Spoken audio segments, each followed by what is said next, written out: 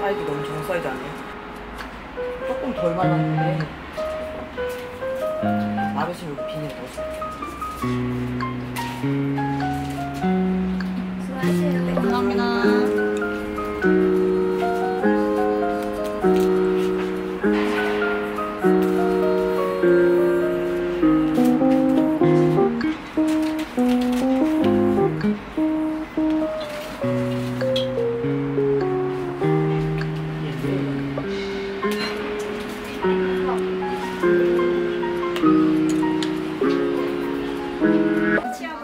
안녕하세요.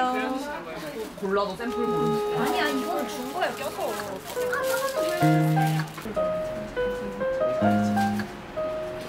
택시 좀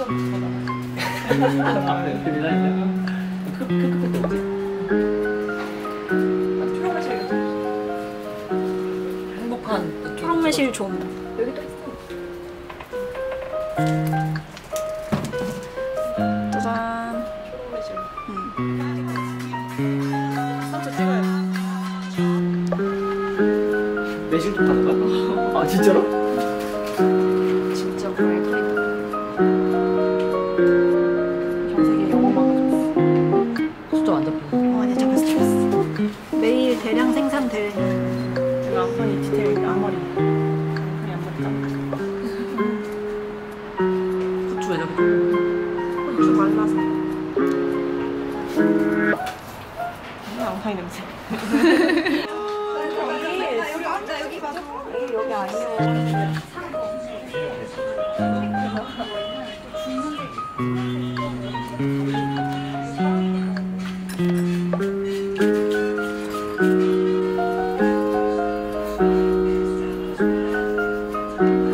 별걸 다 찍는다.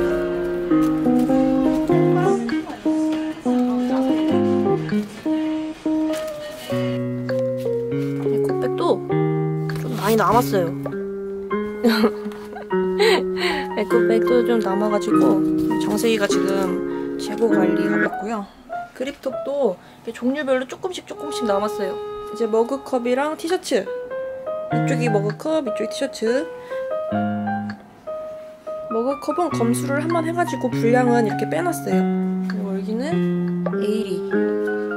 이거는 파는 건 아니고 그냥 옆에 누워있길래 오늘도 억울한 에일스.